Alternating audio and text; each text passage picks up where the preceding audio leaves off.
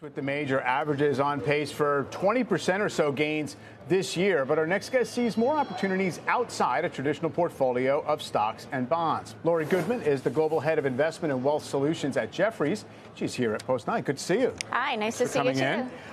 First, with the premise of, let's say, you're an investor, long-term time horizon, the traditional mix of 60% equities, 40% bonds. It's come in for some stress over the last couple of years, but why would you say that that's not enough at this point?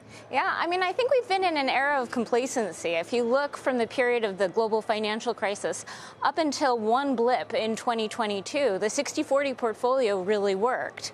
But if you look, that period was also anomalous in that we were in a low and declining interest rate environment. If you think that the populist agenda, which really got Trump elected, and the rhetoric that he has around it related to tariffs, related to immigrant deportation, it's hard not to imagine that there could be an inflation spike. If there's an inflation spike, the 60-40 portfolio breaks down. Mm-hmm. Equities and bonds correlate, and they correlate to the downside. So what we're really looking for are what are ways that we can help clients preserve capital, compound capital in any environment, because we don't know what's going to happen with inflation. So you're essentially looking for a more durable inflation hedge or a source of returns that can perform in that type of environment. Where does that bring you specifically? Sure. So we focus a lot on alternative investments. Private credit has been a very interesting space for some time. And we really like to play in the part of the market that's relatively liquid.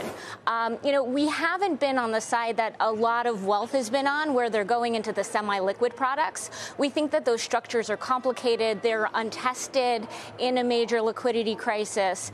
But we still want to have liquidity. We want to have liquidity inside of 3 years, so that as markets change, you can be dynamic with your portfolios. And so in that vein, we found really interesting opportunities in asset-based lending, so inventory receivables and things like that, where you have the benefit. If there's inflation, then these assets will benefit from that. Mm-hmm. But also the loans are floating rate.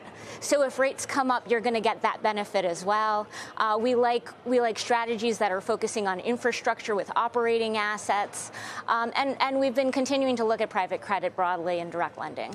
And when you say you would kind of look for these structures that are more liquid, so you have a manager that says, okay, you can actually have access more frequently, or is it actually a traded product?